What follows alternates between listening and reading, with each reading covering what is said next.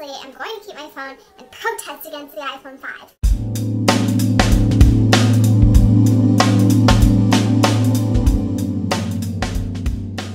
Hey everyone, so today I am going to be talking about the iPhone 5 and how the iPhone 4 is now being neglected. So they are no longer together. Number one, I want to talk about how the iPhone 5 is not that great. Number two, I want to talk about how I like the iPhone 4s better. Number three, how ridiculous the price is. And number four, the fact that you have to change your whole entire charging thing, your car stuff, everything.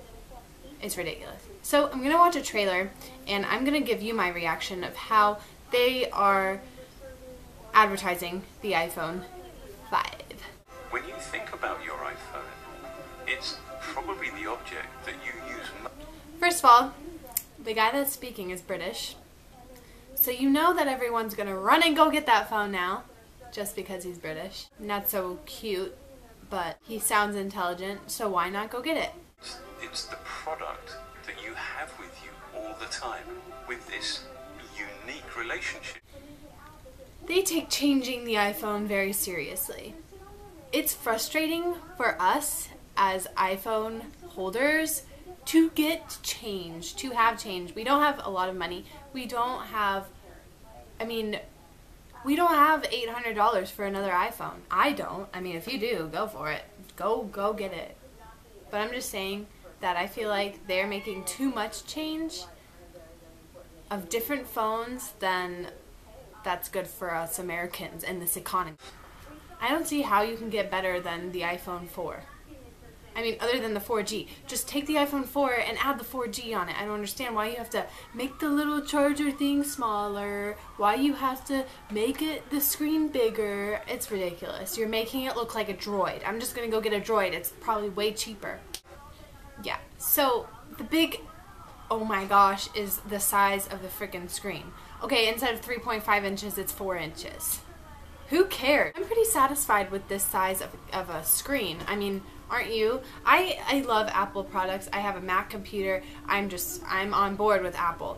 But I feel like they're just ripping us off. They're ripping us off for our money. I understand that the charger comes with the actual iPhone, but still, people have to buy car chargers. People are going to want to buy, like, music holders to hold, like, to play music in the car. Like, it's just absolutely ridiculous. So, I don't know. I'm bringing this video to you guys to just explain how I feel about this whole thing and to explain how I feel as though Apple's going to go down the drain after this iPhone. I don't know. That's just me. Continuing. The screen taller, but not wider. You can see. Okay, sorry, I was wrong. They made it taller, not wider. Why? More of your content, but still comfortably use it with one hand. More of your content. So if you have a text message, you could see more of the messages. Like, I just feel like it's just unnecessary to add all of this, and especially unnecessary to actually charge so much for this phone. To change so much about this phone. I think it's a great idea, like making it bigger or whatever, but I feel like, again, it's just like the Droid, and it's cheaper. Even with the larger display, iPhone 5 is the thinnest, lightest. I'm looking at this trailer, and it's saying it's the thinnest iPhone yet. This is super thin, and it looks exactly the same, except that one, the iPhone 5, is longer. That's it. People are just like, oh my god, a new thing, you know? Like, I think we need to take a stand and tell them to, like, no, I am not buying your product because it's too long. I don't like it because the screen is too long. % thinner and 20%. Why can't they just add LTE to the iPhone 4 instead of making a whole new phone that we have to go buy? Why can't that happen? Oh, because they want... My phone always goes off. Because they want more money. That's it. That's all. They want more money. With the charger, with everything. It's just... I will probably end up getting it. But the reason why I'm making this video is to maybe persuade you guys to realize how we're getting gypped. That's all. That's all I have to say. Your cellular network. Okay, it's faster and the pixels are a little better. I'm sticking to my iPhone 4 for a little bit. I want to like just go through that screen and talk to the vice president and just be like, dude, I really don't think a new iPhone really is the best idea. Yeah. So this is the connector for the iPhone 4. It is seriously half the size of this. Why the hell are they making it smaller? Just because the freaking screen is wider? Or longer, my bad, longer? People don't understand that changing the charger is like the worst thing ever. Those car music players are like 70 to 150 bucks. A new car charger is probably about 30 bucks. Like, I don't know. Maybe I'm jealous that some people can afford it, but to me, I'm really not for it right now because I feel like our economy is in the shits. So how are we going to afford a new phone like this? Okay, so now they're going on talking about the new features, blah, blah, blah. The map feature, the video feature, the new lens on the camera. I don't care. My iPhone does the job. It's fast. And now they're not going to pay attention to the iPhone 4 anymore because now it's going to be all about the iPhone 5. So that means everyone's going to have to go get the iPhone 5.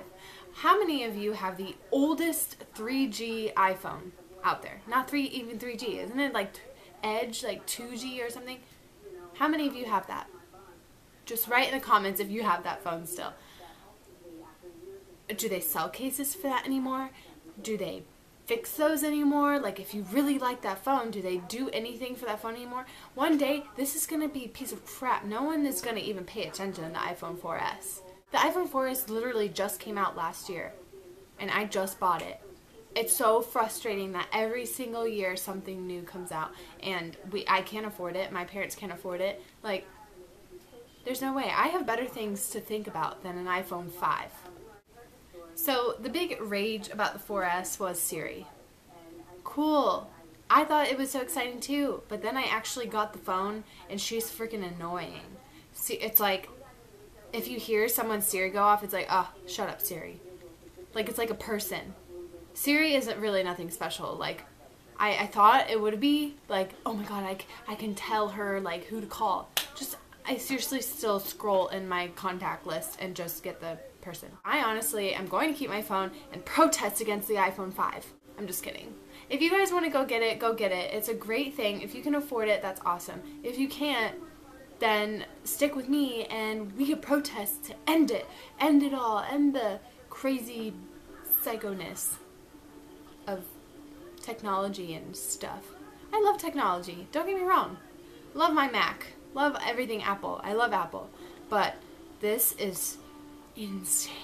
Every year something else comes out. Every single year. And I get jealous every time someone else gets it. So I'm like, okay, I gotta save my money. Gotta save my money. Gotta save my money. My phone keeps going off. Gotta save my money. Gotta save my money. But that's it. That's all I want to talk to you guys today about because I feel like it's all the rage now and I really wanted to get my feelings out there. I'm not saying anything bad about the iPhone. I just feel like it's a waste of money if you don't have the money. If you are saving up for the iPhone, like, there's so much more that you could save up for. But other than that, whatever. I'm just really whatever about it.